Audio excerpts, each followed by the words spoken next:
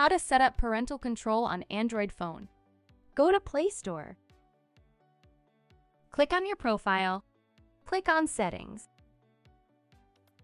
Now click on Family. Click on Parental Controls. Turn it on. Set the PIN.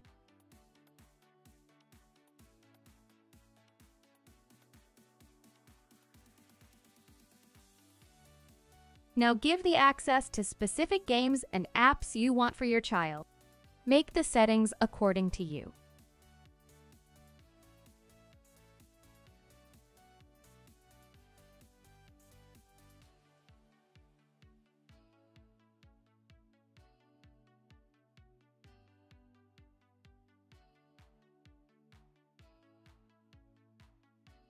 You can also restrict the books that are harmful.